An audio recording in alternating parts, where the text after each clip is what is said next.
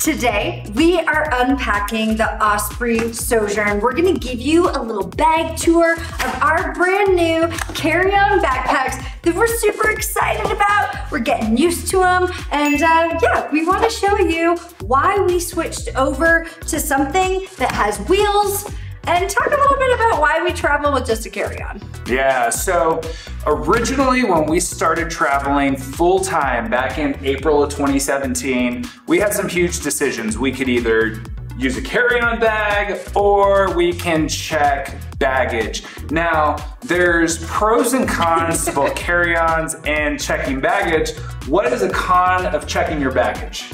Okay. That you could remember. Oh, my biggest con that I've ever dealt with when checking a bag, and it was actually the first time that I ever met Brian. We went and met in the UK.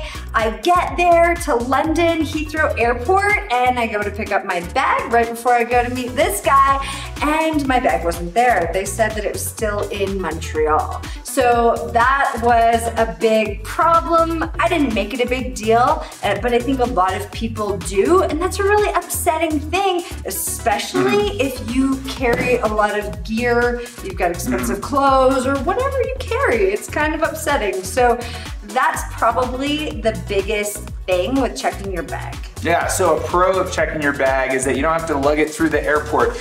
But we decided to go with carry-ons because one, we didn't want to lose our bags anymore. No. Two, we wanted to be able to get in and get out of the airport as quick as possible, not have to wait at the carousels. But the con to carrying your bag is you've got to lug it around. You got to throw it up into the overhead compartment. And if you pack too much stuff, sometimes they may say, you're overweight, like recently. All right, so we just checked in to Interjet, and our bags are a little bit heavy, but they're gonna let us carry them on anyway. 14.8 pounds. Kilos, whatever that means. So the Osprey Sojourns were a huge upgrade for us from me carrying the Pacsafe and Brian carrying the Deuter because of the wheels. This is such a beautiful feature that this bag has that our other bags did not. What we were doing was we were slugging our backpacks on our backs, and then we each had a side bag that we were carrying our laptops in. We were carrying, you know, other little things that you would put in a purse or a bag. So this is a really big upgrade for us and has made our lives a lot easier. It took us a little while to get used to rolling bags around because before with the backpacks, we were hands-free. And so when we were rolling through specifically in the inside the airplane, we had to make sure that when we were rolling that we were rolling these in front of us instead of behind us, because behind us it was offsetting the bag by a little bit, but rolling it in front of you, it fit perfectly between the aisles of the seats, and it was fairly painless at that point. Yeah, once we figured out how to roll it forward, it was a lot better because it was just bumping into the seats and almost tipping the bags over. So that was really the only problem. Yeah, and so we're gonna get better at the handling skills of a rolly bag, and I think that it's actually gonna make us faster in the long run because it's less weight on us, which makes us more nimble. That's right. So let's do a tour of the exterior of the bag and just show you some of the really cool features. So right off the bat, this bag is sturdy. It feels really good. Like the stitching on it is super tight. There's anchor points on the outside that if you wanted to hook a carabiner here or put some webbing through and lace something to the outside, you totally could. It has these straps here on the side for the compression settings. You could really crank down on this bag and really decrease the profile of the bag, which I really like because whenever you're putting this in the overhead compartments, sometimes you just need a little bit extra space to just really ram it in there. So those compression straps are really nice. Second thing, this thing stands up by itself. There's nothing here holding it up except itself. I really like that, which means that it's got a very solid base on it. I mean, look at that thing.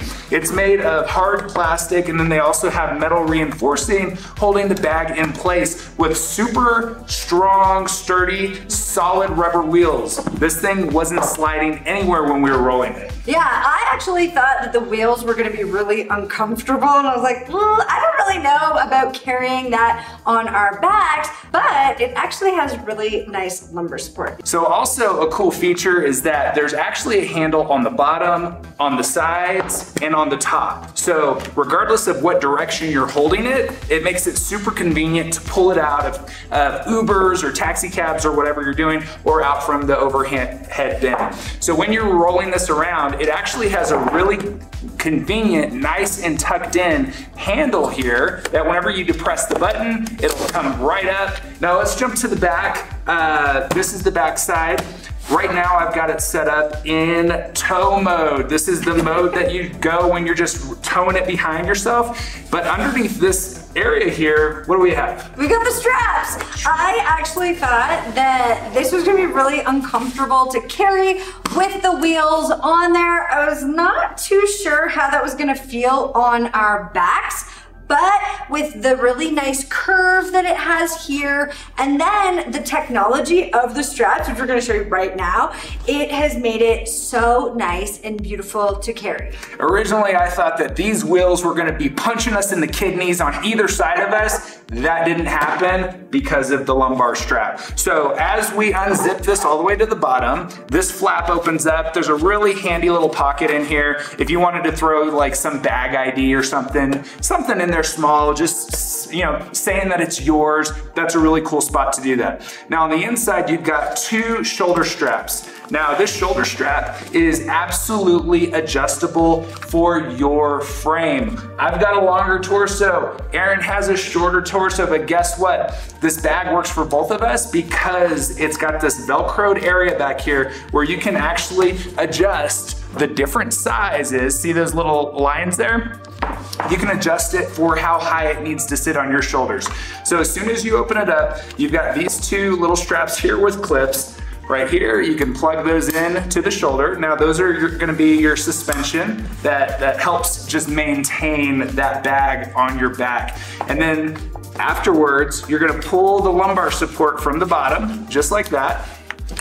Look at that. That is super lightweight. It's designed for airflow. That's what I really like about it, because when we're carting heavy bags and stuff around, I get warm. I start to sweat. I'm a dude, it happens. I do too, it's okay. So what I liked about this is that this provided so much airflow in the back that it really didn't cause like a soupy mess to happen. That was totally awesome.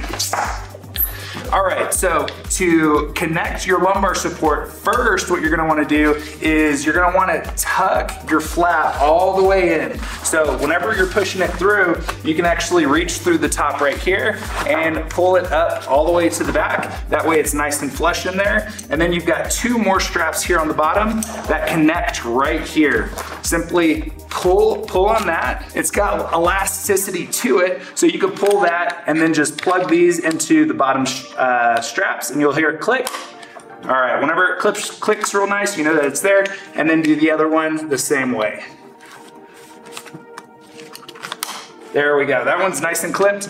Now the lumbar support is in place. So now you're ready to actually throw this on your back and take it with you. So just as easy as it was to set up, it's just as easy to put away. All you do is do everything in reverse. So another thing that we really like to keep the bag really secure is we put a lock through the main compartment of the bag and also the toiletry compartment at the top. So it's really easy just to put in a little lock there. They've got some nice little pass-throughs so you can put a lock on there.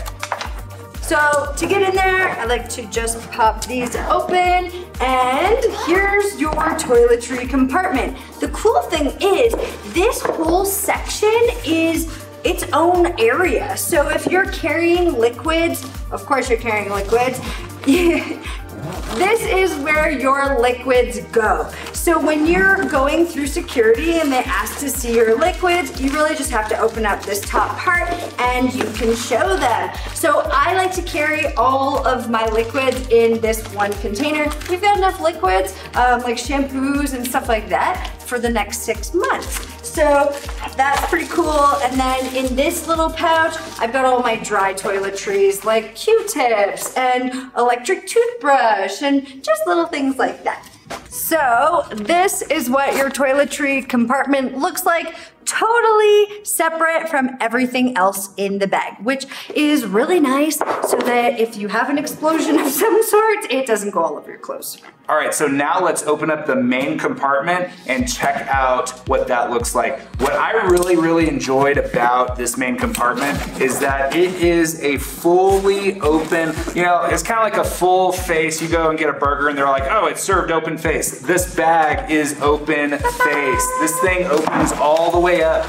So it makes it super easy to get in there. And notice that it actually has these straps in here that help to hold everything in place. Like nothing is falling out right now because we've got the straps in place. So whenever you remove that, you're able to get into your stuff. What's cool also is that there's 2 compartments right here that are mesh. And I like these compartments a lot because they had the foresight to stitch this kind of like a pleated pant so that you can actually move around and get stuff in there. Unlike some bag companies, they've got it so tight that you can only slide a piece of paper in. We literally have all sorts of things. We've got our, you know, a toiletry kit. We've got our eye mask. We've got our medical kit with some Band-Aids and stuff. And just like markers and phone case holder, like gemstones. Gemstones. Yeah, some gemstones. All sorts of different things. Our sewing kit and some wipes, just in case you go somewhere that doesn't have any toilet paper. Having some wipes is handy. So you can fit all sorts of cool stuff inside these mesh bags here. Yep. So one thing that I really like about the Osprey Sojourn versus the Pacsafe is the Pacsafe has flimsy edges. This has really nice, solid, firm edges so that while you're packing it, it doesn't keep expanding on you. And then by the time you go to zip it up, you're like, whoa, I've got way too much stuff. So you don't have that kind of a situation. So the cool thing is this has little retention straps so you can tighten everything and make sure you get it all in there. So something to keep in mind is that this version of the Osprey Sojourn is the 45-liter version. Now, when I was traveling with the Deuter bag, mine was 40 liters, so I've got an extra 5 liters. Now yours was 45 liters. There's not really extra room, but it's configured differently. And I think because it stands up, you're able to actually fit more stuff into it because it had that form to it. Yeah, I think the main thing that I really like about it is the organization features.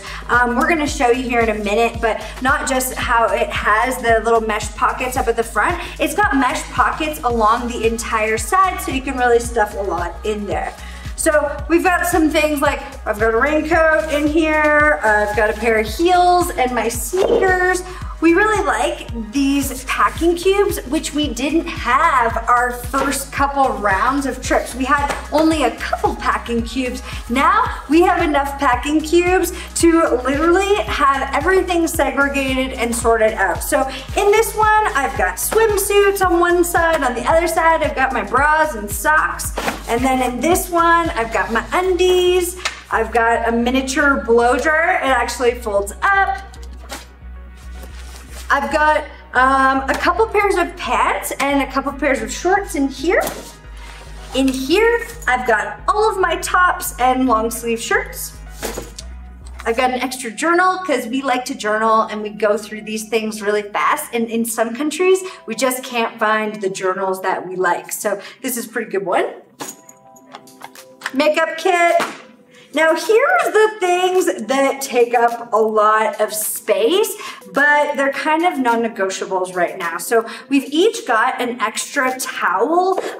This has many purposes. We've got our yoga mats. So because these yoga mats are so thin, what's really cool about having these is we can have them folded and you can kneel on them.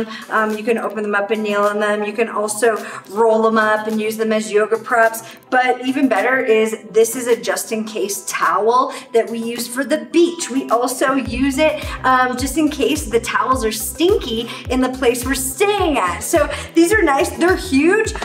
When we first got them, I was like, oh my God, they're so big, but they've been amazing. What's cool is we'll have links to all the different things that we have here down in the description, and then most of them will also be in our Amazon shop also. So you'll be able to find all of this and and be able to get it for your own self whenever you go traveling the next time. So as you can see, Erin carries a whole lot, and she hasn't even gotten into all the different compartments on the inside. We're gonna show you those here in just a second, but she has learned the secret to fitting a whole lot of stuff into a very small space. She's pretty good at Tetris too, so maybe that has something to do with it. But I'm gonna show you what I have in mind. I've got, most of these little bags are all super lightweight, so it doesn't really contribute to a lot of the bulk of the weight. It's more mainly the inside. So I've got my little toiletry bag. So my toothbrush, my Q-tips, my deodorant, because I need it, all in there. I've got this bag here. This is my underwear bag. So I've got them all rolled up, all in a row.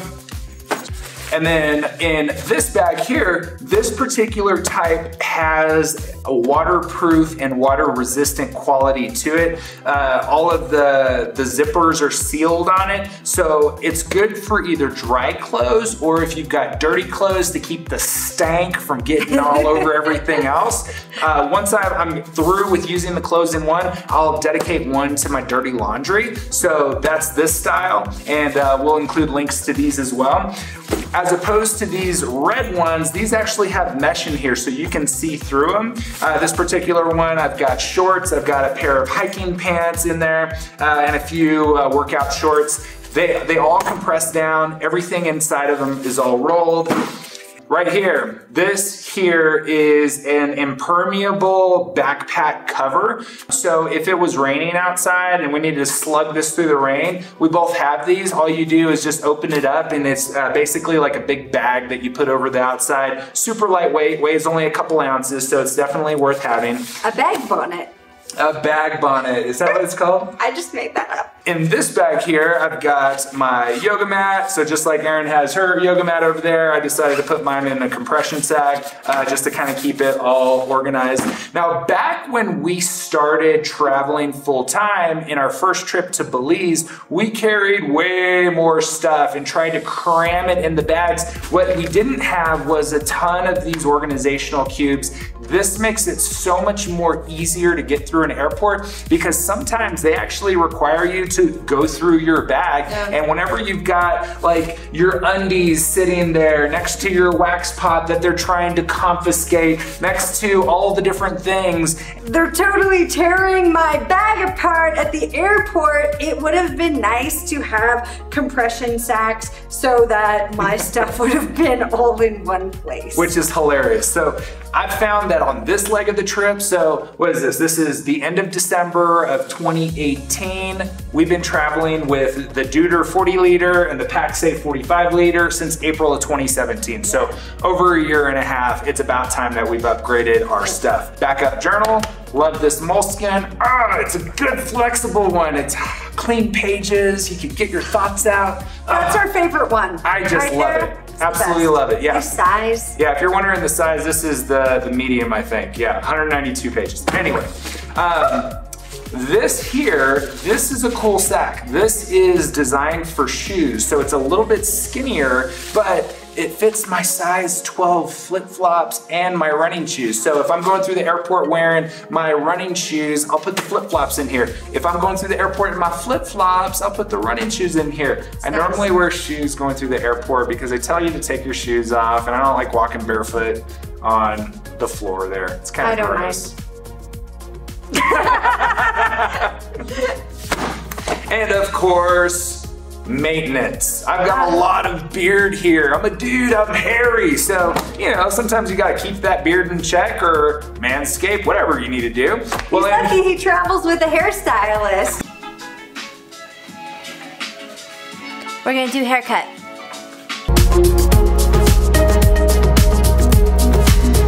Exactly. So in here, we've got a couple combs. We've got the guards for the wall peanut trimmer. What's it called?